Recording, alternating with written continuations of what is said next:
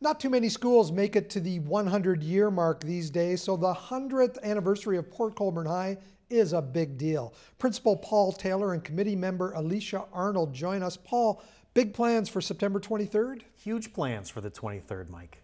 Huge plans. What's happening that day? So the big fun part, obviously, the alumni group is organizing a giant street party on Elgin Street. I think maybe Alicia could talk more to that. We're actually have permission from the city to shut the street down once school's done for the day on the that Friday before the 23rd.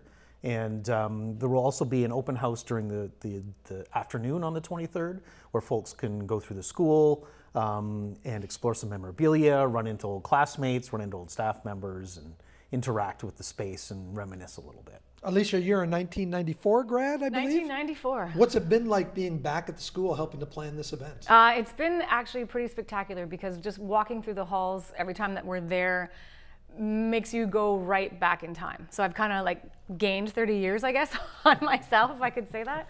But it makes you want to get involved again, and you remember how much your high school times meant to you. So you want to celebrate it more and more when you're there. What are some of the plans for that street party? Live music? Yeah, food? So the street party, like Paul said, we're going to close down Elgin Street. So it's going to be basically an old-fashioned street party, kind of bringing back the Kinfest feel that we used to have at the Port Colborne Arena.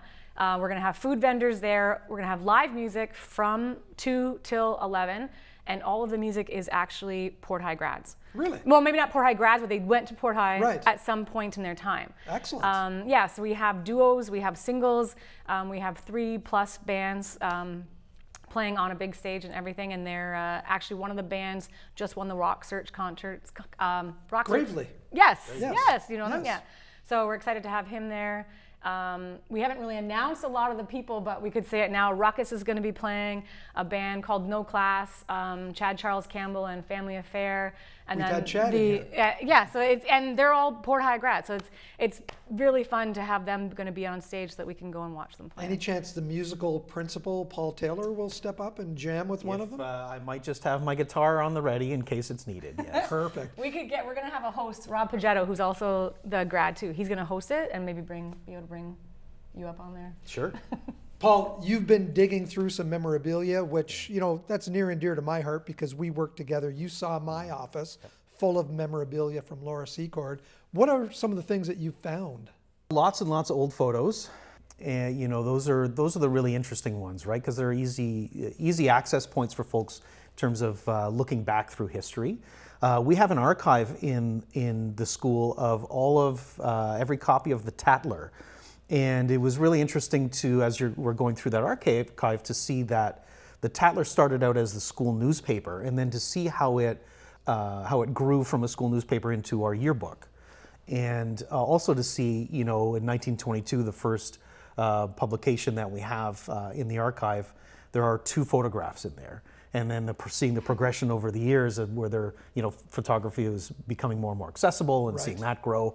We have some items around the set here that have been coming in. We're in the process of doing a little bit of spring cleaning at the school, which has actually uncovered some other bits and pieces that we'll have on display. Exciting stuff. Yeah. Golf tournament as well on the Sunday? Golf tournament on the Sunday, yeah. So that's, we're looking for foursomes to play in that, and that's all open up. There's Eventbrite tickets also on sale for the actual event itself, so people can go and buy them. And then Sunday is the golf tournament. Excellent. Well, congratulations on 100 years. We're looking forward to seeing how it all shakes out. Thanks so much for joining us today. Thank you very much. Awesome. Thank you, Excellent. Mike.